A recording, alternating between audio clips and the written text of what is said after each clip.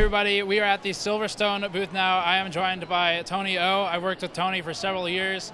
He is with Silverstone as a marketing manager, and he's the perfect person to explain all the names for me, because when I asked, hey, what do the letters and numbers in your names mean, he handed me this.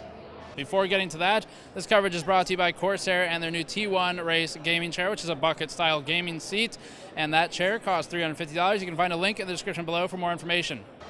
So, we've got a rule book for the names, but I figured it'd probably be good to run through it on video. So, Tony, where do we want to start? Let's start with the air coolers. Sure. So with air coolers, we have three different names. They are the Heligon, Nitrogon, and Argon. So we sort of have a combination wording. So we found out, I guess through Wikipedia, that the liquid helium has the lowest temperature of the three elements that we chose. So that's the lowest temperatures: liquid helium, liquid nitrogen, and then liquid argon. So as you can tell, we give the premium line of air cooler to the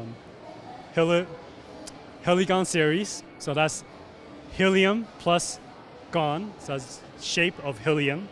Okay.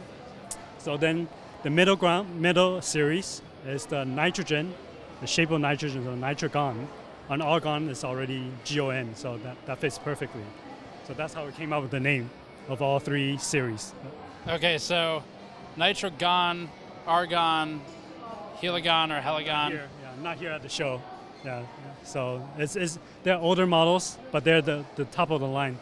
They're old, so they're not at the Computex right now. So. Okay, but there's more to the name than that. So nitrogon, all right, so nitrogen NT09115X. What does that mean? Well, the NT stands for nitrogon, obviously. So that's argon's AR, AR is short for argon, right? So for heligon, there's the HE. So the number that comes afterwards, they're just, the first model would be named 01. So the first model of NT is NT01. Second model would be NT02, so on and so forth. Okay, so that's easy to understand. And what comes after the hyphen? 11.5X, that means it's a CPU cooler design for the LGA 11.5, 11.5.6, 11.5.1, 5.0, etc. Okay, so socket type then for Intel for the 115X. So the X is part of the socket type. What about X? So it gets more complicated as we go. NT08115XP. What does that mean? Right, so let's move. Actually, there's a better example here. We have two of them. So here we have the AR coolers. So if you can look closely, this is the XS. Did you just reference your own name card? No, yeah, sort of. But you can tell from this is a screw type mounting system. So S for screw, push pin for P. So that's XP. It's very easy to see. XS and XP. Okay. Okay, so the X is part of the Intel socket type. The P is the push pin for Intel? Yeah. Okay. And S is just a screw? Screw, yeah. Screw mounting, yeah. Okay. All right, so we got the coolers. I think that gets us through the first half of the book. Oh, there's one more, Tundra, but I guess we don't even need to talk about this. Just Tundra because it's a liquid cooler and it's a different line. What about the fans? So AP, FQ, FW, and then the sizes are like, obviously this wants to be 120 millimeters, but you've gone 1 millimeter too far. That's correct. So 12 stands for 120 millimeter, 9 stands for 92, 8, that's very easy to understand. The number that comes after that first set of numbers is the model.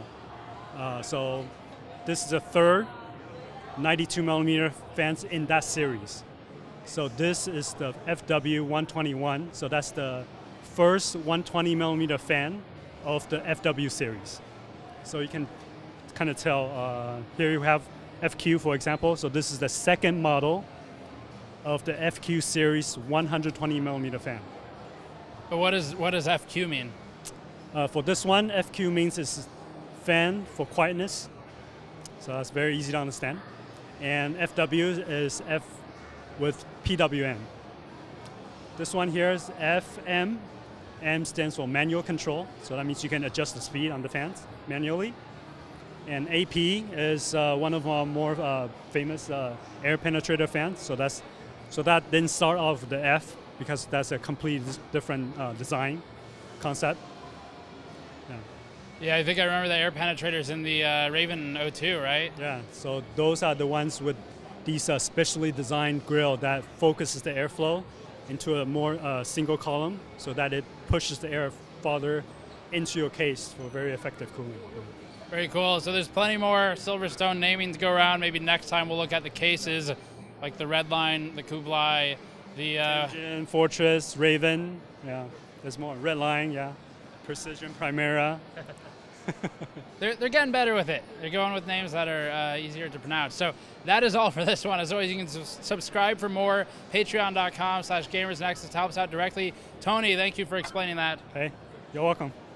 And we'll see you all next time.